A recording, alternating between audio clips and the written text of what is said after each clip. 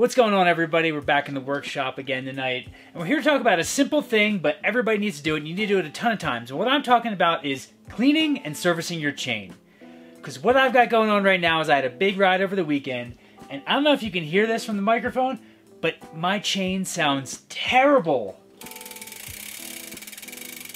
It's like a grinding sound. So what we're gonna do today is 3 simple ways to go and clean your chain, from easy, quick, right before a ride, to the full take it all off and clean everything that would touch your chain.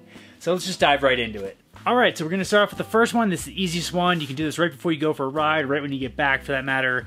And all you're going to need is some shop rags or paper towels and bike chain lube. And so I use the Finish Line Dry because I went to a bike shop one time, and here in Utah it's super dry and dusty. And the guy said, hey, use this one because you'll come home with less of the mountain on your chain. And ever since then, I couldn't agree more. There's plenty of other options out there depending on where you live. So for the simple one, all you're going to end up doing is start dropping the chain lube on the chain and start pedaling it forward or backwards. I just usually go backwards because I don't have to worry about a flying wheel here. And then once the chain is sufficiently lubed up and it's pretty wet everywhere, once your chain's sufficiently lubed, you're going to take your shop rag and you're going to wrap it around the chain. And then you start pedaling it forward or backwards, whatever you prefer. And then you're going to notice very quickly, just a few pedals, you can see how dirty the rag is. And you know, the more you do this, you'll see the more come off.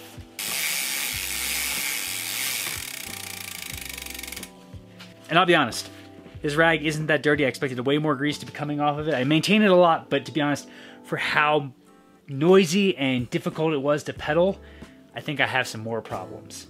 So normally that's all you have to do, and you can just do that before and after, and you can solve most of your chain problems just doing this method. But I think we're going to need to go a little bit further. So we'll jump into step 2.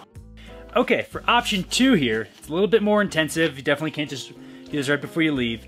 Is get one of these little chain washing machines, I don't know, and then some bike chain degreaser. You can use different stuff here. To be honest, you can use Dawn soap because that's a degreaser. I was in a bike shop one time and the guy actually told me not to buy this stuff, and he actually just recommended using Dawn or whatever the degreasing soap is. And then this is a part of a whole bike washing kit I got off like Amazon for 20 bucks, and it's the best 20 bucks I've ever spent. What you end up doing is fill this little container here with your degreaser and soap, and then you're gonna end up running the chain through it. And it just has a bunch of little scrubby wheels in here. So let's check it out.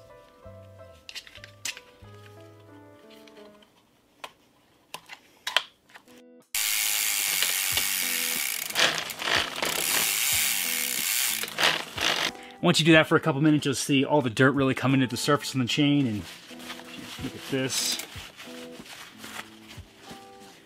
You know, it's much darker. Not just this one section.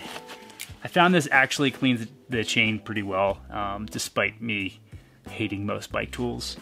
And so we'll see how this does when I start pedaling it again, see if I still get that terrible noise I had.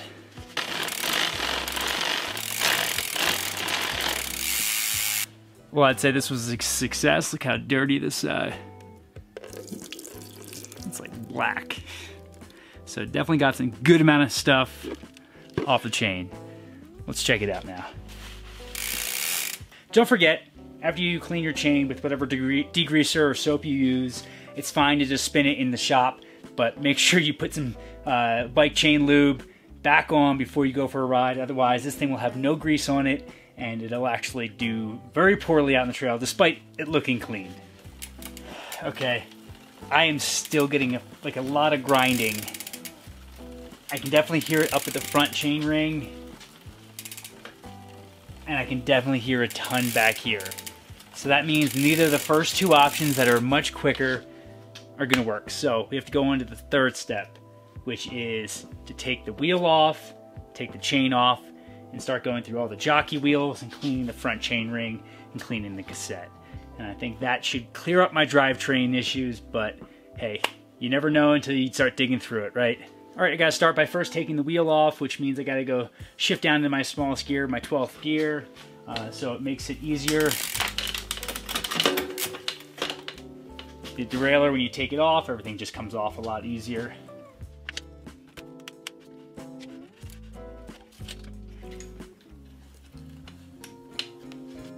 whenever I take the wheel off, it's always good to put the derailleur in the full extended position using the locking, so it's easier to access and really can get around everything. Once you got your wheel off, next step for me is to get the chain off, and then you're going to want to find the power link or the quick link and remove it. If you don't know how to do that, actually I have a great video explaining how to do that, especially if you don't have a fancy tool.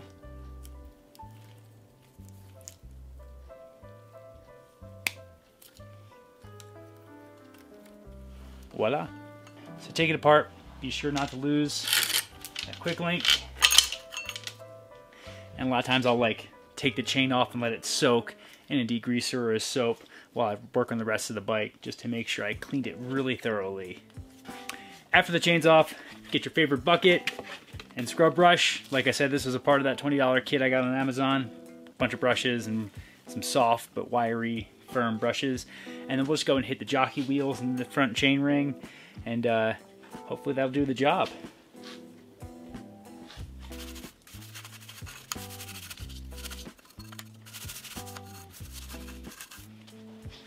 Another even smaller wire brush to really get into each chain ring.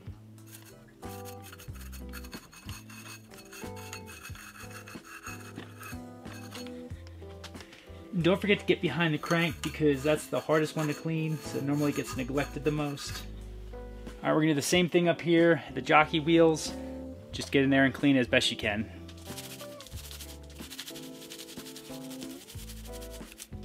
And note, jockey wheels should spin really freely, so you should be able to flick them and they should be able to spin. If they don't, sort of like this one, you know you really got to get in there.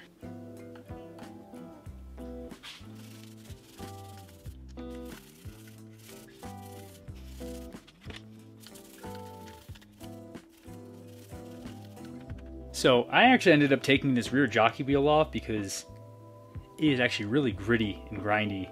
And then when I took the little covers off, you could really see a lot of buildup behind them. So we're just going to try to clean these out best we can and then throw them back on there. And hopefully that aids in the efficiency of my chain. So I just ended up scrubbing that bearing, just cleaning it off, and then just put a little dab of grease behind it before I put the covers on it and reinstalling it. Is it free spinning? No. Actually not even sure if it was supposed to be free spinning in comparison to the lower jockey wheel, but it's at least not as gritty. Okay, now that the derailleurs and the front chain ring are all set, we're just going to go put the chain back on, and hopefully this issue is done. Okay, you know how I said I usually put my chain in a bucket of soapy water or the degreaser? And so, mind you, this chain has been cleaned now as you watch me a couple times for a few minutes. It's a black pool, so your chain can always get cleaner. Okay, now we're going to put the chain back on, and then to be honest, I usually don't worry too much about getting it all around the front chain ring because I can just slide it around afterwards. Alright, so now I just got to put the chain back on, and just the key thing so you don't forget is you got to slot it around this one little piece inside the derailleur before you go around the bottom. Otherwise you will have a chain that won't go through your derailleur. And then last but not least, make sure you clean your cassette, because this thing is getting caked with dirt all day on your ride. So this could be the #1 cause, and we could have just been here the first time. But yeah, don't forget to clean your cassette. Make sure it's freely spinning. It sounds like it should. So we'll give it a few cranks and see what it does. Fingers crossed. Oh man. So I'm a dumbass. Didn't run the chain right through the chainstay, which happens way too often. Make sure you run the chain through the chainstay, and then you'll be all set to ride. So I'm just going to quickly reverse the power link, and then the drivetrain is now ready to go. So like I said, I can usually give it one good crank, and that usually sets the power link. If not, when I get back from the bike, it will. Now with that issue fixed, it's time to give the drivetrain a little test. See if we can still hear that grinding sound.